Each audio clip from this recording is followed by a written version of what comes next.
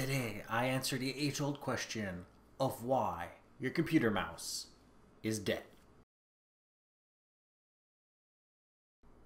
My name is Steve Smith, this is TQA Weekly, and if ever you have any questions, comments, suggestions, even topics for stories, you can always email me at ask@tqaweekly.com. Go to my website, tqaweekly.com, where you can use the contact form to email me directly. You can use the subscribe page to follow me on social networks and subscribe to this show by other means. You can go to each of the past episodes and comment on there, and go to the support us page to help out the show. And of course, if you're already on YouTube, Blip.tv, Vimeo, or anywhere else I post every single week, you can always post down below. Today's topic is about the computer mouse, and I promise to keep this short because it's a really easy thing to explain. So first of all, for those who didn't already know this, computer mice used to have balls. Yes, balls. You opened it up, removed its ball, cleaned it, cleaned the 3-axis rollers inside, and then you put the ball back in and you sealed it all up, and then you can actually use it again. Very neat.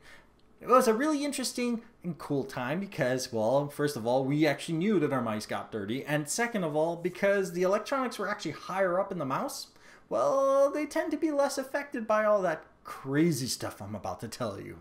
So people, the reason why your mouse is dying is because it's a piece of electronics, and electronics absolutely hate, oh my god, I'm gonna say it, anything that has to do with minerals, oils, sweat, dirt, and dust. Yes, I said it. The reason why your mouse is dead is because you're human, because robots don't need mice. So the only way you can prevent your computer mouse from dying prematurely is not by changing manufacturer. It has nothing to do with them. It has to do with us. So what you need to do is treat your mouse with more respect and clean it like you would clean your keyboard. And if you don't clean your keyboard, shame on you.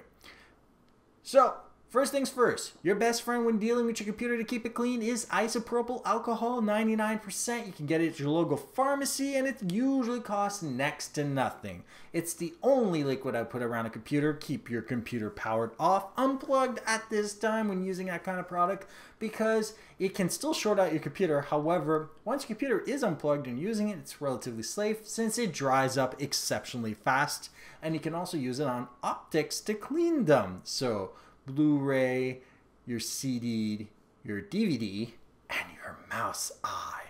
Use a small, tiny, very soft cloth with just a drop of this isopropyl alcohol and clean out the eye.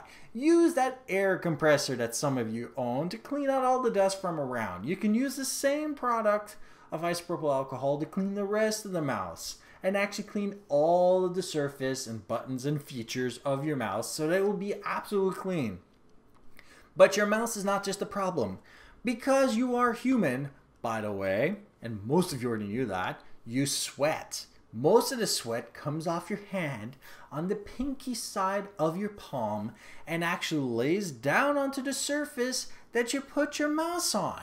So if you have a mouse pad that is cleanable, clean it. If it isn't, you might want to change that one once in a while. But if you can actually clean your mouse pad, the best bet for your mouse to survive longer is to clean the mouse pad by making sure that you remove all of the grease, oils, and dirt from the surface that mouse is actually tracking over. By the way, for some of you who didn't already know this, by having a clean mouse pad, you'll also improve the accuracy of your mouse. Tired of not making that headshot? Clean your mouse pad.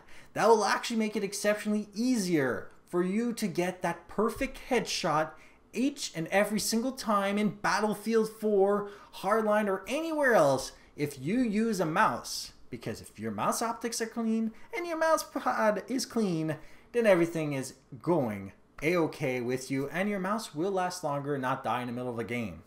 Just pointing that out. So, if you liked this episode, like it. If you disliked it, dislike it. Put your comments down below. Share your horror stories of all those video games you lost because your mouse died on you.